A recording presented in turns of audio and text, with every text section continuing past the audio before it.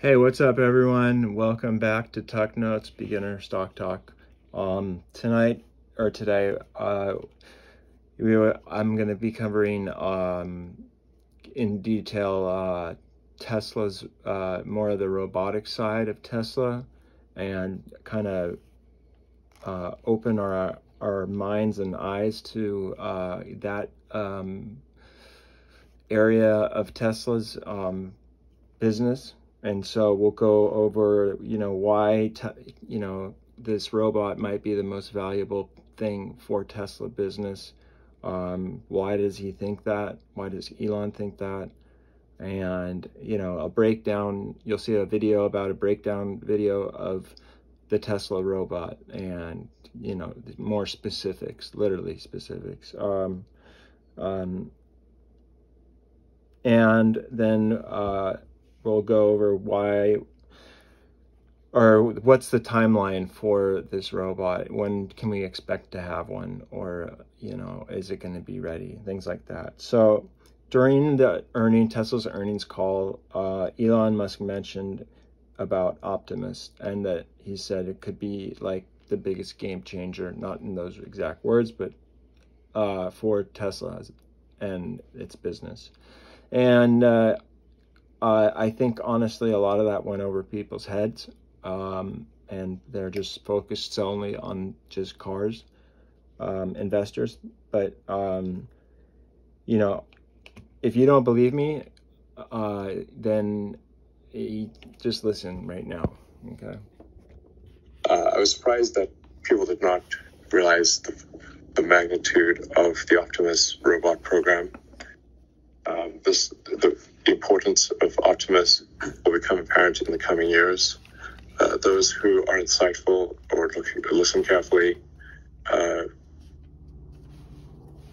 will understand that Optimus ultimately will be worth more than the car business, worth more than FSD.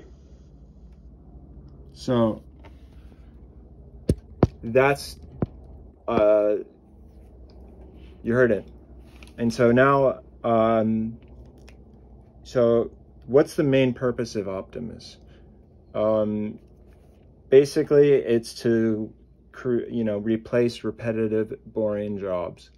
It looks cool. I haven't seen it yet. They did have an event for this specific robot and talked about more detail about the robot. And so we'll watch a video on that. And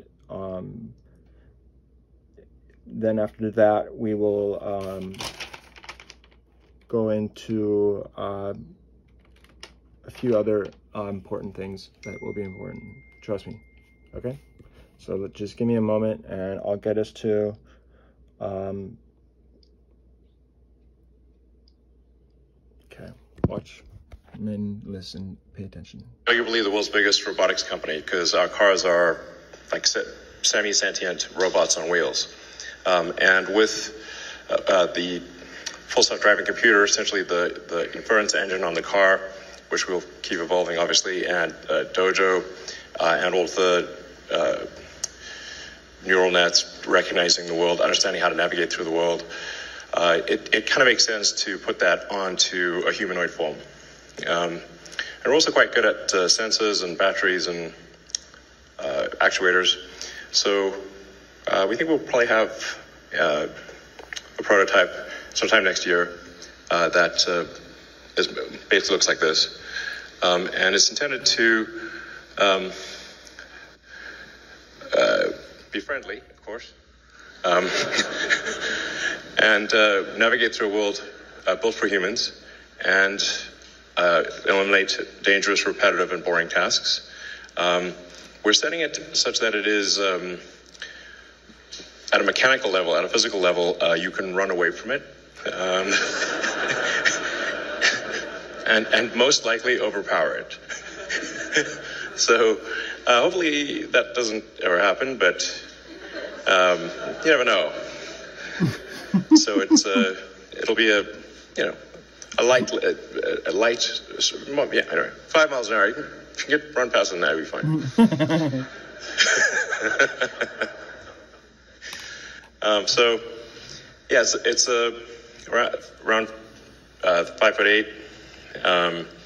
Has sort of a screen where the head is for useful information, but it's otherwise basically got the autopilot system in it. So it's got cameras, got 8 cameras, and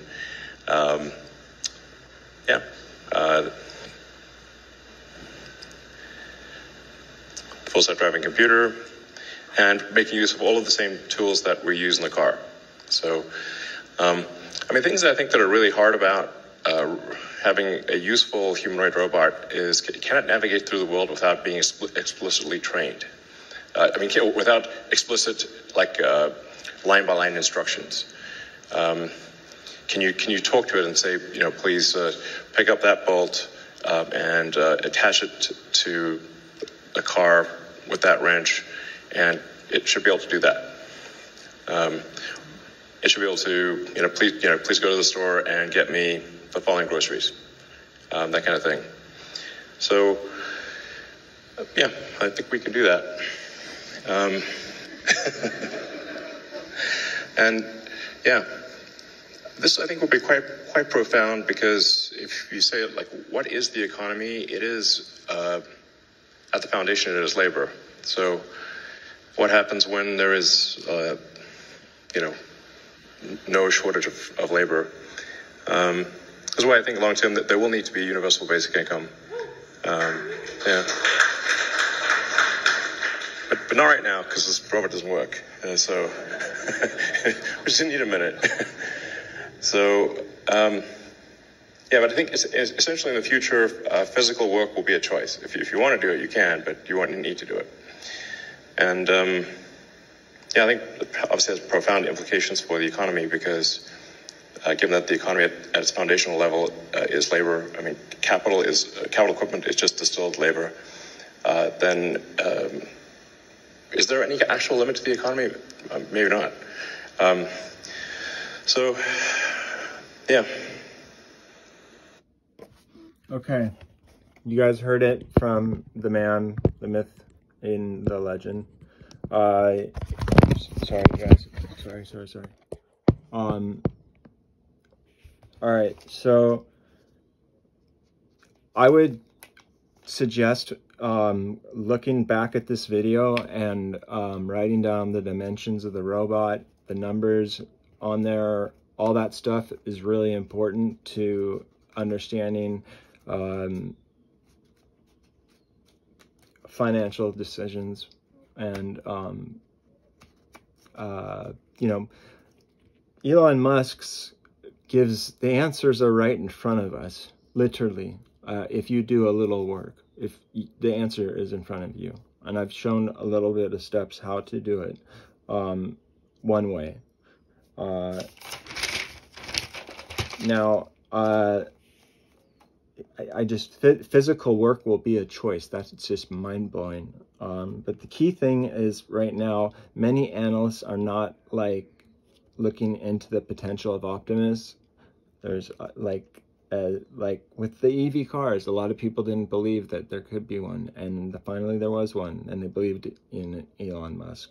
And now we're in a new dimension, robotics, and Elon's presenting, the EV of robotics, and analysts are turning their heads and focusing on the cars instead. And he's telling us that it's more important, it's more valuable than the cars. Yeah. So, and ARK Invest, has not taken into place their 2026 price target of $4,600. Robotics, this has not been put into account.